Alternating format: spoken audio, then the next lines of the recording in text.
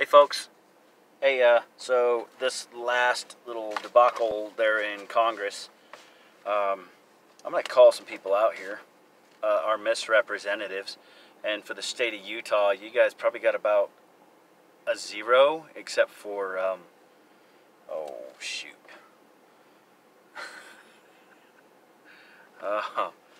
Mike Lee, holy cow, I can't believe that. Romney, big fat F for representation. The Rhino Trader. Let's see. So our representatives, District 1, Rob Bishop. Nice job on not showing up, dude.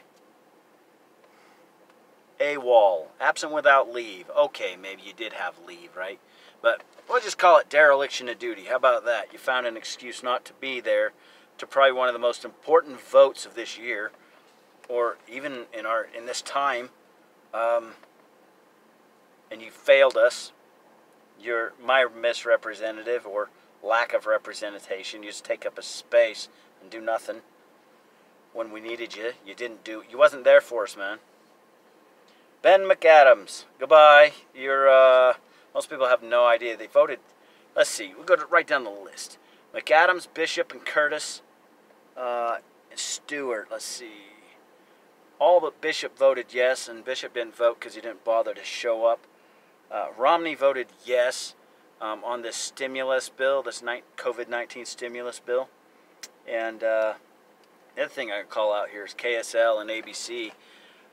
Anytime they prop up a Republican and talk about what a great person he is and how great of a job they're doing, they probably are not a Republican. They're a Rhino, and Rhino is its own party. Republican in name only party.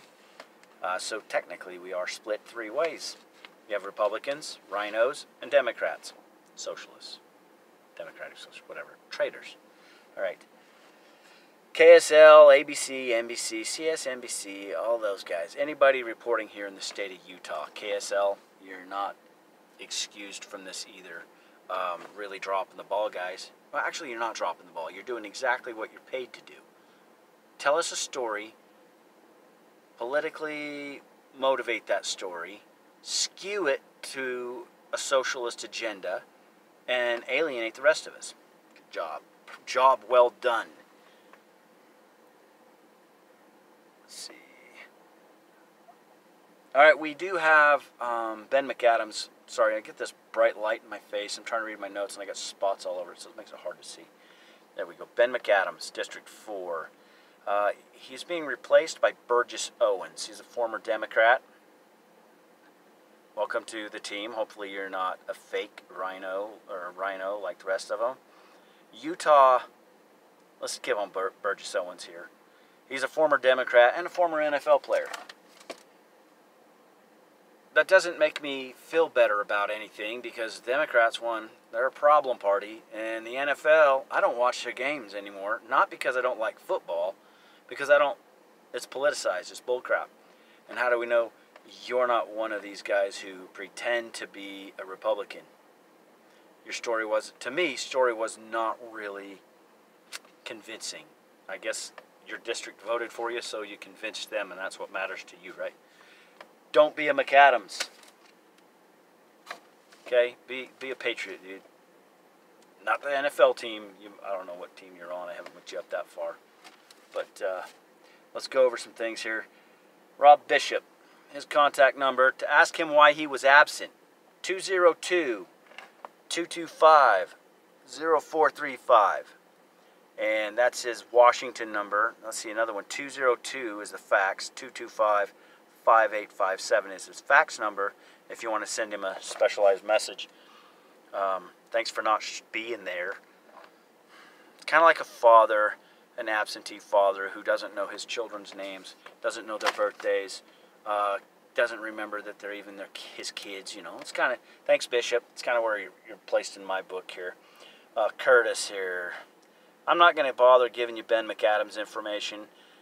He's already got the money, and he's already rich, and he's already screwed us over, and he's on his way out. And he's like, screw you, I got mine, okay? And I don't have Burgess Owens' contact information. I didn't look it up. Let's see, he's District 4 for those interested. Curtis, 202-225-7751 is the Washington, and his Provo one is 801-922-5400, and Stewart 202-225-9730, and then his Utah office is 801-364-5551. Essentially, Utah, with the exception of Mike Lee, standing the ground, lonely at the top kind of a guy, voted yes to screw us all over.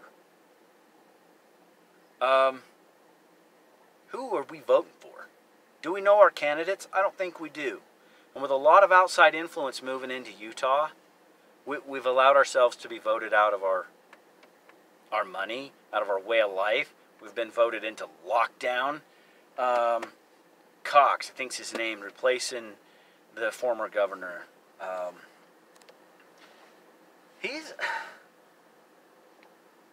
don't think I relate to Utah here.